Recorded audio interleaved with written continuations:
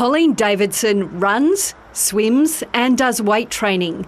The 53-year-old knows physical activity is one of the ways to reduce her risk of developing dementia. I'm working towards getting where I need to be, and I think that's positive, just taking one step at a time, trying to make those positive changes. Have you got a preferred arm? She's part of a study where scientists have, for the first time, been able to work out the impact exercise is having on the levels of a particular protein in the blood, known as GFAP. Which is linked probably with the level of inflammation in your brain, so a good marker for your general brain health. The more vigorous the exercise, like swimming and running, the bigger the reduction in the damaging protein. This finding is really significant because it shows for the first time how a blood-based biomarker that's indicative of dementia risk is associated with a really key and accessible modifiable risk factor.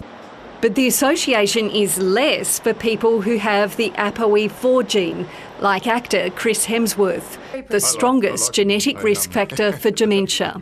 You shouldn't look at genes as determining your fate. Genes should be like, I've got this gene and now I'm going to go look at what are the best risk factors for me to address so I can reduce my risk of dementia over time. This study adds to growing evidence that almost half dementia cases could be prevented by addressing lifestyle factors like sleep, social engagement and physical activity.